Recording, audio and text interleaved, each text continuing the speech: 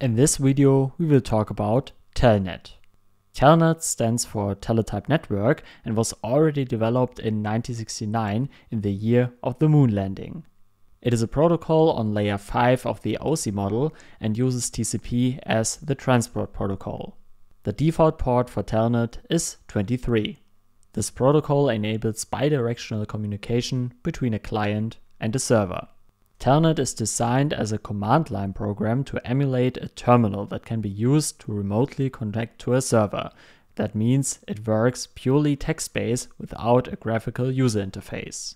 With Telnet you can administer servers, configure network devices like routers, switches, etc., start programs remotely, and create, edit, and delete files.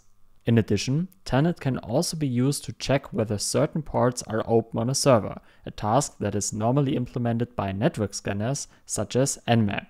To do this, simply enter the command telnet followed by the IP address of the server and, separated by a space, the port number. If the port is open on the target system, the result looks like this. But if the port is not open, then you often get this message as an answer. Let's take a detailed look at how Telnet works. The so-called terminal driver receives the user's commands and sends them to the Telnet client. The client translates them into a standardized format which is understood by different systems. This format is also called universal language. The network virtual driver, NVT for short, describes the standard that both communication partners should follow. The information processed and sent by the user in this way is now passed to the Telnet server at the destination, which translates the user's input from the universal language into a language that the destination system understands. The Telnet server somehow is the counterpart of the Telnet client. The result is passed to the pseudo-terminal driver, which then executes the commands. What are the advantages of Telnet? Since only text commands are used, Telnet is very fast.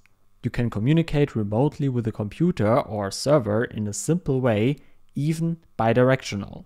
That means in both directions. Telnet is independent of the operating system and can be used on Windows, macOS, or Linux. And what are the disadvantages of Telnet? Since Telnet was developed in the year when it was first ever possible to send a message over the network, no great thought was given to topics such as encryption, because at that time it was not yet foreseeable to which large circle of people this technology would later be accessible. The commands sent via Telnet are therefore available in plain text. Telnet should therefore no longer be used for communication via the internet because information such as usernames and passwords can be tapped. However, older systems are sometimes dependent on Telnet and do not support secure alternatives such as SSH. In addition, it is a very old protocol that has numerous security vulnerabilities. You should use SSH instead.